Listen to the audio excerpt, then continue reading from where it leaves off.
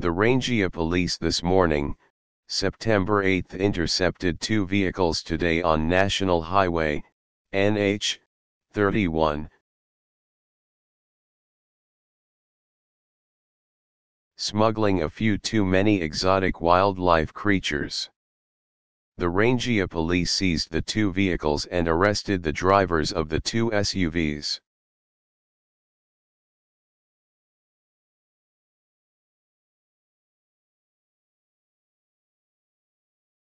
While talking to the media, the Rangia police said, after receiving classified information, we intercepted two vehicles in the morning, smuggling exotic wildlife creatures of different species from NH 31.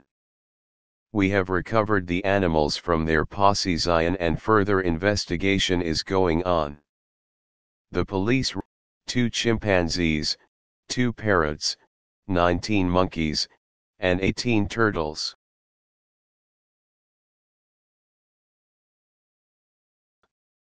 These rescued animals are suspected to be worth crores in the international markets.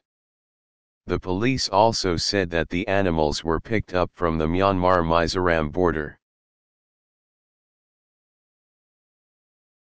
And they suspect that the animals were being smuggled to North India.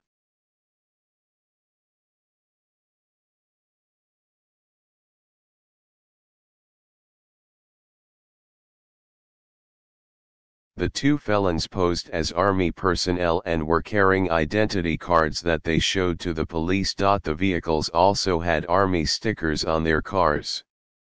The police will be verifying the identity cards. Further interrogation and investigation is ongoing.